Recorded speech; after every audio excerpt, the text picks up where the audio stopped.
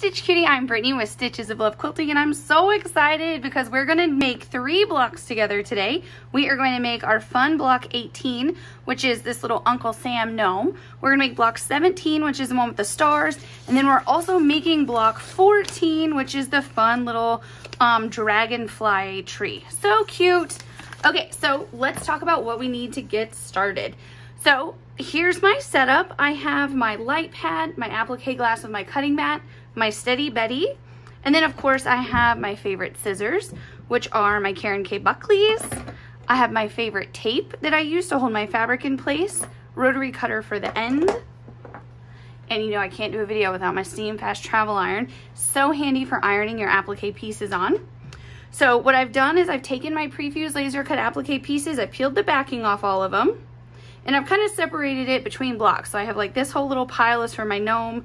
Here's one pile of a tree, another pile of a tree. And we have our fabric, which we're gonna cut in a second. And last but not least, let's talk about the fun colors we're gonna use on these 3 blocks. These are sulky 40 weight rayon threads, which work great on your embroidery machine. So we have white 1001. I'm just gonna start piling them over here for myself. Then we have the teal 1045. We have brown for the tree trunks, 1130. We have green, this is my favorite green, 1177. It's called avocado. Christmas red, or maybe it should be called 4th of July red for this month, 1147. Then we have the beautiful blue, 1293. We have black, 1005. We have the silver gray, of course, for our gnome's beard. It's 1218, and then last but not least, we have peach, which is 1019. So let's get started by cutting our fabric into the proper sizes. So just take a look at your pattern to remind yourself what you're cutting. We're gonna cut 1 at 10 by 14 and 2 at 6 by 14. So what I'm gonna do is iron my fabric. And you can tell that it's already cut to 14 width. So all you're gonna need to do is cut a 10, a 6, and a 6. And so you have the salvage, just make sure you cut that off. We just started leaving that because why cut it off? You get a little extra if we don't cut it. So if you wanna press, and if you've been pressing the whole time with starch, make sure you do that. I'm gonna fold my guy in half to cut just because of the size cutting mat I'm using. So I'm gonna fold this, give it a press, and we'll be back in just a second to trim this into the right size together, okay?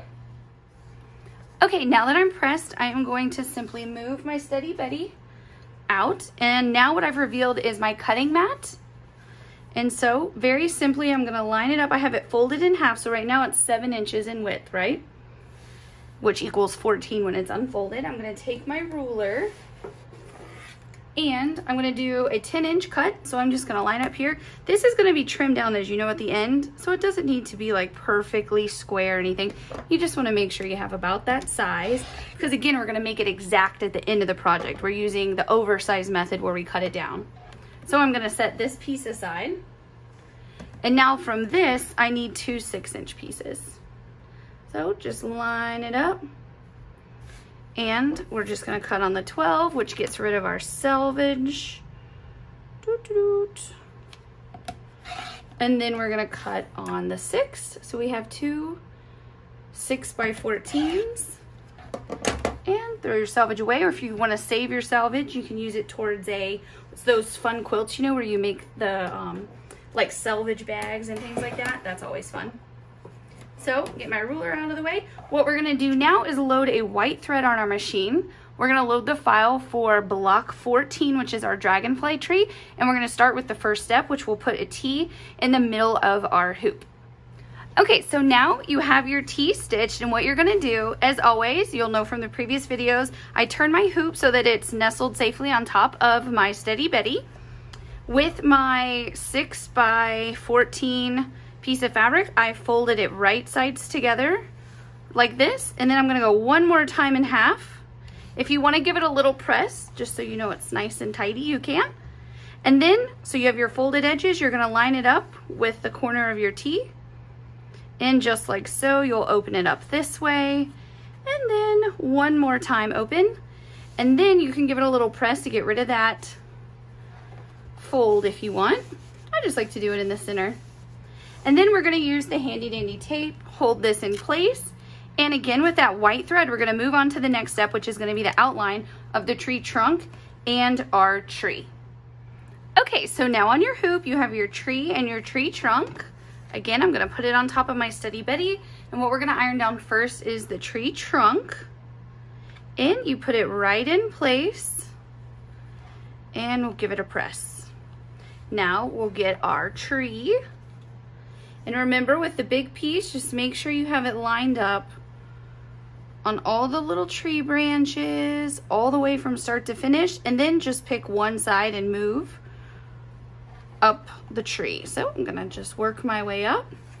And this way you make sure that it doesn't wiggle as you iron up. Cute! So now what you'll do is put this back on still with the white thread, and your machine is gonna give you the outline of your 3 little dragonfly bodies. So take a look at your 3 little outlines. Let's iron these on. These are the cutest little Swiss dots. The fabric, cute, cute, cute. And all 3 are exactly the same. Makes life easy. I love when the shapes are the same. There we go. And then this little guy right here. So I have all 3 in position. I'm just gonna tap each one into place. And as always, if you realize that you iron it a little wonky, while it's still hot, you can kind of adjust it into position. So now we're gonna put this back on, and we're gonna come back to iron on the dragonfly wings. Okay, so you have the outlines of your 3 wings, and you'll notice, you're like, hey Brittany, there's only 3 dragonflies, but I have 6 pieces. That's because we're double lining the white, and all 6 pieces are exactly the same. So let me show you the steps we're gonna take. You are just going to line this little guy up. Now I'll tell you, they're not symmetrical. One side is a little bit, I guess, skinnier than the other side. So we're just gonna line one up, give it a press, and then we're just gonna put a second one directly on top. And what that does is give us a double lined applique piece, right? Isn't that so easy? And that way you don't see through the white fabric. So we're just gonna do that on the remaining 2 dragonflies. So I'm gonna lay down the first layer on both of those, give it a press. Ooh, that little guy, there we go. Now, same thing, put that double piece right on top. There we go, and we'll press that. Now we're gonna use the white for one more step, the white thread, and that is going to do the cutest little buttonhole stitch on our dragonfly wings. So this is what your hoop should look like right now. Okay, so let's take a look. Is that not the cutest little stitching on that? So I made them 1.5 for the bite in. It's just the perfect little length. It makes me happy, and I hope it makes you happy too. So now we're gonna do a thread color change, and I'll tell you, for the rest of the steps on this particular block, you don't need to take your hoop on and off. I'm doing it only so I can talk to you about the thread color changes. So what we're gonna put on now is the 1045, and the sewing machine is gonna go around the teal or aqua color section and give the little antennas for each of your 3 dragonflies. Okay, let's take a look at our dragonflies. Aren't they the cutest? Look at that, they're little antennas stitched for us. So now we're gonna do a color change to the brown, which is 1130, and the machine is gonna do your nice buttonhole stitch around your tree trunk. Okay, so now your tree trunk is stitched, so we have one final color change to complete this block, and that is to put on the 1177, and of course the machine will do a really nice buttonhole stitch around the outer section of your tree. Okay, so your block 14 is all done. Let's take a look close up. Doesn't that look so good? I love it. Okay, so you know the drill. We're gonna take this out of the hoop. We'll trim it at the end.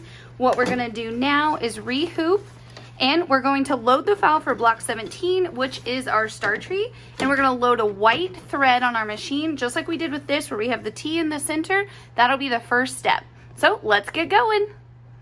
Okay, so now for block 17, you have a T in the center of your hoop, just like you did for the last tree. And same thing, I folded my fabric in half right sides together, and then in half, and then in half one more time. Line the folded edges up, and just open it up here, and open it up right here. Give it a little press in the center. There we go.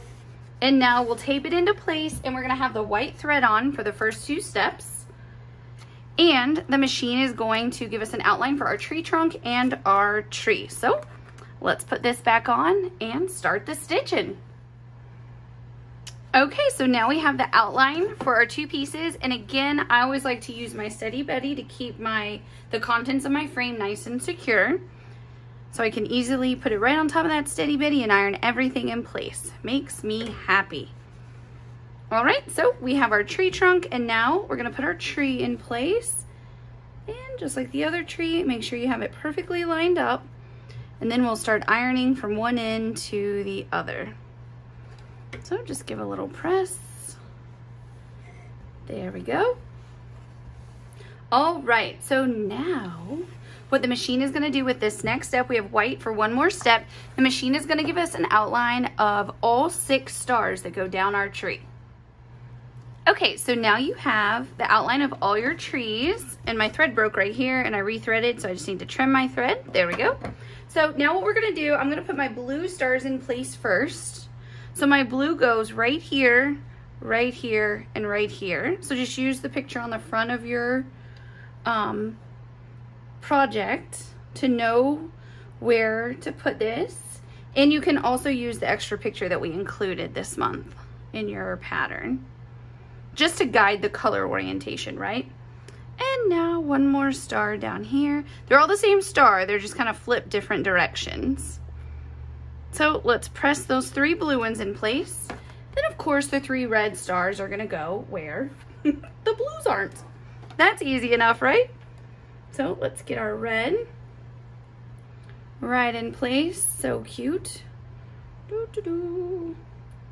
This is our patriotic tree for our Uncle Sam. So cute. And I love how the gnomes are like dressed up every month. Isn't that fun? As we get towards the end of the year, it's really fun. They get a little more dressed up, right? Like we have Uncle Sam. Then we have what? We have a witch coming up. And then we have Santa, I believe. Isn't there a Santa one? Where he's got a little candy cane he's holding? You would think I look at the quilt so much I would remember exactly what each block is. But you know what? Sometimes I forget what it looks like. Okay, so now we're ready for color changes. So for the future steps for this particular block, you don't need to take your hoop on and off. I'm going to, again, simply just so I can talk about the thread color changes. So what we're gonna load now is this beautiful 1293 thread, and the machine is going to do all 3 of our blue stars. Okay, you wanna see your stars stitched? Don't those look cute? Well, I should say just the blue stars are stitched, because now we're going to put on the 1147 red, and the machine is going to do the remaining 3 red stars. Okay, so now your red stars are stitched. It's time to stitch your tree pieces. So we're going to load the brown 1130, and your machine will stitch your tree trunk. Okay, so now your tree trunk is stitched, and it's time for the final thread color change of block 17, and that is to put on the 1177 avocado green, and the machine will stitch a lovely buttonhole stitch around the outer branches of your tree. Okay, so let's take a look at block 17 completely stitched. I have to tell you, it is just so stinking cute, isn't it? I love it. So now what we're gonna do is take this out of the hoop. We're gonna re-hoop with our tearaway stabilizer, and we are going to now load the file for block 18, which is our Uncle Sam gnome. We'll load our white thread into the machine and get started on that first step, which is the T in the middle of our hoop. Okay, so in the center of your hoop, you have a T. It's much larger than the T that we use with the trees. So turn and put this onto my Steady Betty. What I've done with my large 10 by 14, I've folded it in half right sides together and folded it one more time as a fold. What we're gonna do, just like with the tree and with the past months, line it up at our T, unfold it, and then do one more unfold and tape it into place. Then what we'll do is load this on our machine with a white thread, and the machine is gonna give us a bunch of applique outlines for this first step. So let's take this into place, give it a little press if you wanna iron out that T, and let's get started. Okay, so on your machine, you can see, I know it's probably hard to see on the camera, we have a bunch of applique outlines. So let's get started putting them in place, and I do wanna point out that there's some areas of overlap and underlap, so we wanna put them on in a specific order. So I'm just gonna start with the legs. And so you just put your legs in place right here. And you know what? I'm gonna go in and lay my feet down too, and we'll press them all at once. Is that not the cutest little striped fabric, by the way? So patriotic. And then put a shoe, and then the right shoe. And we'll give this a press. There we go. And look, my little piece wiggled, but that's okay. While it's still hot, just kind of maneuver it into place. See how it moved while I was putting my little shoes in place? So now let's do the left arm. What you want to make sure that you do is you put your basket first. So let's iron this little guy into position. Then we're going to take the left hand and iron this piece down. Basically, you're always gonna iron down from smallest number to largest number. And then let's do our left arm. So cute. Oh, I got a piece of fuzz. There we go. All right, and now let's move over to the right arm. We're gonna do the hand first. Get that right in position. Boop. There we go. Don't you love this little iron? Keeps you from burning your fingers. And it fits in the hoop so nicely. I don't know what we would do without this iron. Whatever would we do? I'm sure we'd find a way to survive, but it sure does make it easier. All right. So now all of the areas of overlap and underlap are done. So you can do the next two pieces any order you want. We're just going to go on and go with the hat. And this is a really fun stripe. It gives the illusion that you've pieced it, right? But you didn't have to. Or that you've appliqued the stripes on it. And then another really fun stripe, and that is the base of our heart. All right, so now we're gonna keep that white thread on for another step. And when we put this on, the machine is now gonna give us like the little piece that goes on our heart. Right up here, it's going to give us the base, the little accent on the hat, the big old belly of our gnome, and the little socks popping out right here. Okay, so now that those are outlined, let's start ironing into place. There are no over and underlaps on this step, so that's nice and easy. I'm just gonna start at the top with my heart. And this is a little perfect fit right here. How cute is that? Now remember, there's buttons that are gonna go here. That's not gonna be stitched on until the very end after your quilt is quilted, and that comes in your finishing kit. So don't worry that you don't have buttons in your kit. I promise you're gonna have them at the end of the project when you need them. So what we'll do now is put our two little red socks in place. There we go. And let's put this little guy in place. Right there. Boop, boop, boop. Oh, I think he goes this way. They are not symmetrical, so you do want to make sure you have them facing the right way. Yep, that's a perfect fit. There we go. Just wiggle him down. Now let's put his big belly in place. Is this not the cutest check? I love the check bellies because the checks are cut on a 45-degree angle for you so that you get the nice, boop. Come on, little belly. There we go. So now that this is ironed in place, the next step will be to put the little navy dots in place right here. So cute. There we go. I love it. Okay, so now let's put this back on. The machine is now going to give us an outline of our beard. So now you can see we have our beard outlined. We're going to put this right in place. Super cute. Now, still with the white thread, we'll put this back on for the final two pieces, which are the little nose piece and then the little red hat accent. So now let's iron those final two pieces in place. We're gonna put our nose down first. So the nose does go underneath the hat. So get that right in place. And now the red across the hat. Then the very first color change is ready to take place on this block, and that is to put on the red, the red. We're gonna put on the Christmas red 1147. So take a look. We have our little Gnome. So let's load the red, and the machine is going to go around our hat, around part of our little heart, and do the little balloon string down. It's gonna do both legs and socks, the arms, and then this little brim of the hat. So have fun watching your machine stitch for ya. Okay, look at this cute little gnome. He's so fun, and I love the little balloon. Do y'all see that? So cute. So now it's time to load black, which is 1005, and the machine is going to stitch both little shoes for you. Okay, so now your black is stitched, and it's time to change to 1218, and the machine is going to stitch the buttonhole stitch on your little pail over here, and it's going to go around your beard. Okay, how cute is that little pail? That makes me really happy. It's like a little pail of sparklers, or a bucket of sparklers. So now you're gonna load your peach, which is 1019, and the machine is going to stitch your gnome nose and the two hands. Okay, so one more color change to the 1293, which is gonna go around the blue pieces, and then our little gnome will have come to life, and it'll be time to trim.